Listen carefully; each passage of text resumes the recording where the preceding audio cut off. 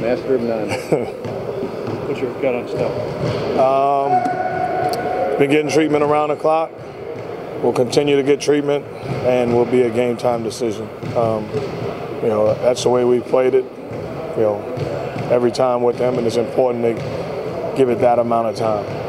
But this is a pretty special situation. I mean, I know the past was that rule, but this is Game 3 of the playoffs. You're right, but there's nothing you can do if you can't play. The rules remain the same. He's going to do everything that he possibly can do to put himself in position to play. And then coming over to the arena, we'll see how it feels, and we will make a decision. I wish I was being, you know, holding something back. But, you know, I mean, if you look at the film, I mean, it was a pretty nasty sprain. We talked yesterday about the chance to do some pain-relieving injections and things like that. When would decisions like that have to be made? I'm not the doctor. I'm not the trainer. I'm not really sure. But he's a guy that's proven that he will do, you know, anything, you know, within reason to put him in position to play. If he's not playing, you know he's hurting. And even when he is playing, you can assume that he's hurting. Is there a ceiling mark to how much pain you let him play with? You do have more games in this series? It's not even about the amount of games. I mean, it's proven. I'm going to take care of him. Winning will take care of itself. I got a bunch of guys I believe in. I will not sacrifice any one of my guys for a game, for a win. It's just not that important. I believe it all will work out anyway. That being said, with him and his mentality, like you just said, he's almost a little bit Kobe-ish in terms of you're probably going to have to put some straps on him on the bench to keep him down. Do you agree? Yes. Well, I'm not going to agree that he's Kobe-ish. Yeah. But we've had this tug of war quite a bit. And at the end of the day, he knows I have his best interests. You know, even in Game 2, when he says he's fine, I send my assistant, you know, Pete Myers, take him in the tunnel, run him, let me know what you think. And Steph knows he knows he's in trouble because I handpicked Pete. And it happened in Toronto when Steph said he was fine, sent him back with Pete. Steph says, let's go. Pete whispers, I wouldn't play him. And Steph's done for the night. So I'm going to do what's best for him. As much as this season improved a lot, is there still extra concern, extra caution when it's an ankle for Steph? No. And that's this entire year. It's been a sprained ankle. It's never been anything else. So that's the way we treated it. There was never a concern with the doctors, with the training staff, with Steph, with me, with this organization. It always was a sprained ankle. So, and that's what we're dealing with again.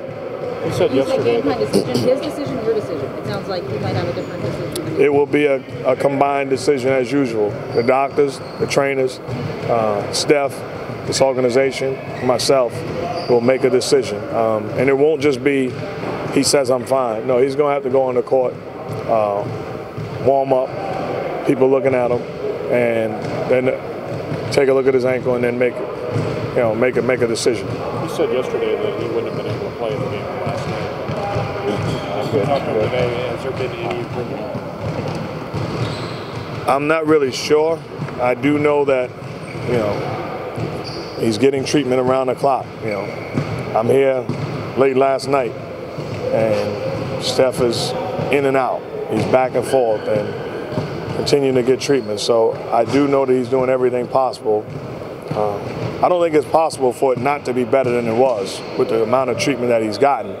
But the issue is it good enough for him to play? Coach, if he can't play, how do you adjust?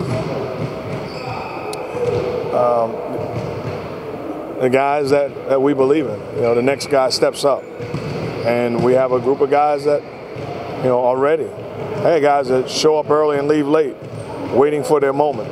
I believe in them, and they're prepared. And we are a no-excuse basketball team that if there's no Steph Curry, as much as we love him, life will go on, and he'll be cheering from the bench. How are you feeling about it? Well, Jack will be starting at the point guard position, and I'll make a decision the rest of the way. I don't know right now. I don't like to think that way. How are you feeling about this home crowd and just kind of the energy and you're over in Oracle, we got the shirts out, ready to go? Well, I heard about them, and I hope this is not a Mike Tyson fight where, first minute and a half is off the charts and that's it. I hope that this is sustained excitement. I hope that it's all that it's revved up to be. I've watched it from a distance, and I'm thrilled to be part of it, and I'm anticipating it. That being said, the crowd will not win a game tonight. It's going to be up to us to do the things we've been doing to put us in position to win. We will not be fooled into believing that that makes a difference against the Denver Nuggets. Do you remember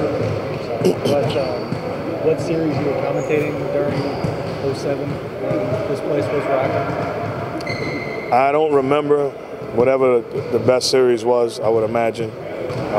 Probably either Miami or Dallas.